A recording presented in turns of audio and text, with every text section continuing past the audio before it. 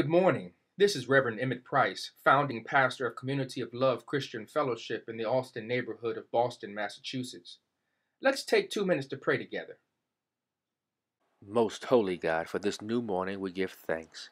For indeed it is a privilege, God, to spend this time with you, God, even as the country is challenged by so many things, God. We know that you are God and God alone, and that you are able to do abundantly and exceedingly more than we could ever imagine, God. So we give you all the glory, and we're thankful for this opportunity, God.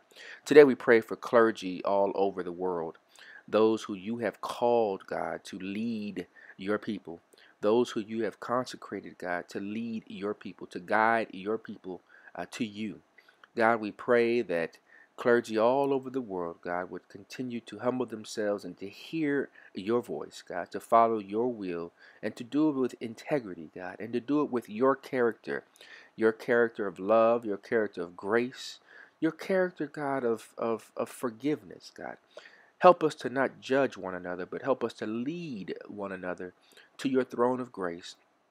For indeed it is only you, through the power of the Holy Spirit, that can change the hearts and the minds of men and women, God. So our job is to usher them to you, God, to give them an opportunity to meet you, God, and to spend time with you and fellowship with you, and then with one another, God.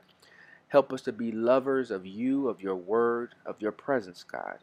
And then also help us to be encouragers, inspirers, and empowerers, God, even in times such as these.